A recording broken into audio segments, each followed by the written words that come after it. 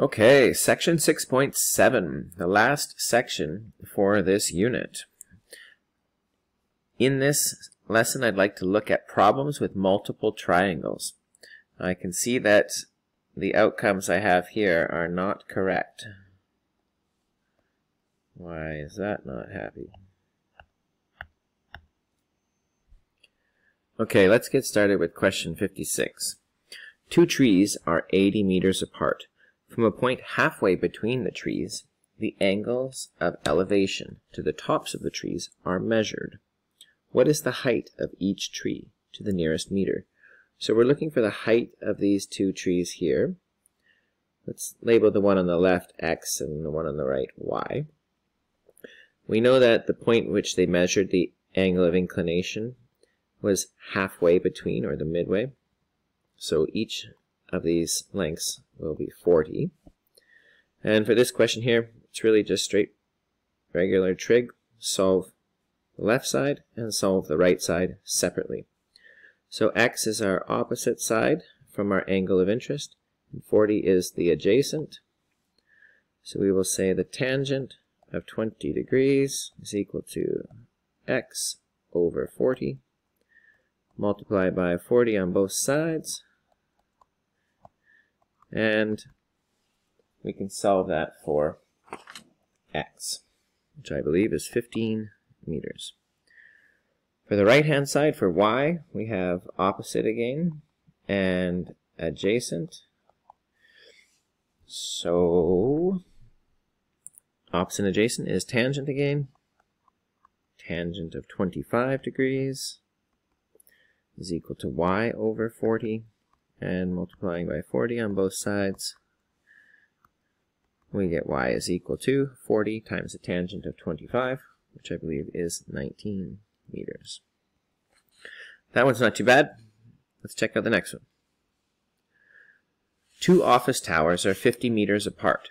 From the top of the shorter tower, the angle of depression of the base, to the base of the taller tower is 35 degrees.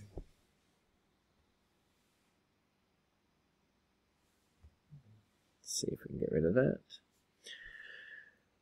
The angle of elevation to the top of the tower is 25 degrees. Determine the height of each tower to the nearest meter. So we want to find the whole height of the lower tower and the whole height of the larger tower. If I label the lower tower X, I can see that that dimension takes us up a little over halfway on the larger tower. And we can find the top half of that by calling it Y, which would be for this triangle on the right. So if we start, what we should do with these questions is we should make a plan and then start working piece by piece. So if I look at this, I know that this distance here is 50 between the two buildings, and that's the same distance as it is between the two buildings further up. So I could find X first. That would give me the bottom part of the building, or the height of the lower building. And I could then find length Y and add it to X to find the total height of the taller building. So let's give that a go. Starting with the lower triangle, 35 degrees. I know X is the opposite and 50 is the adjacent. So opposite and adjacent is tangent. Tangent of 35 degrees is equal to X over 50. Because X is being divided by 50, we'll multiply by 50 on both sides. And we get X is equal to 50 times the tangent of 35, which is 35 meters. Now solving for Y, we have Y is the opposite, 50 is the adjacent, so tangent again.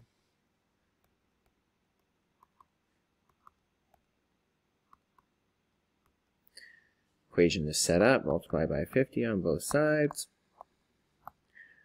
and we get Y is equal to 50 times the tan of 25, which is 23 meters. So the lower building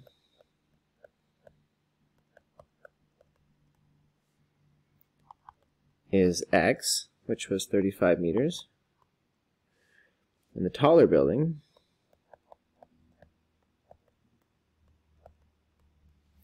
is X plus Y, so 35 plus 23. Adding those together, we get 58 meters. There you go.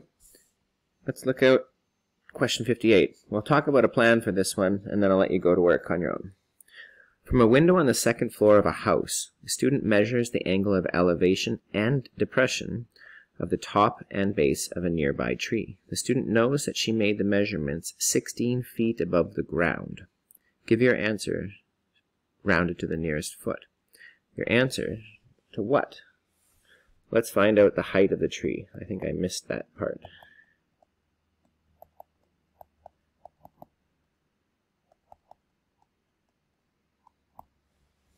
So if we're looking to find the total height of the tree here,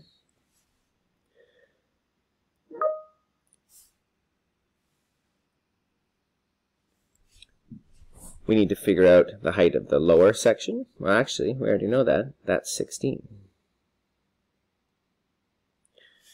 Okay, well, if we know that, then all we need to do is find out this upper section. Let's call it x.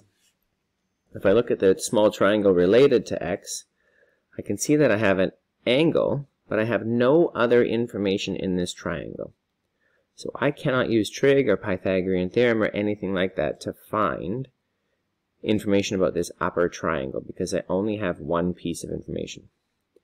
So because we have a second triangle that's related to that upper triangle, they have this common side here. If I could first find that side length using the lower triangle, let's call it y, I could then use that new value and the 16 degrees on the upper triangle to find x. Go for it. Good luck.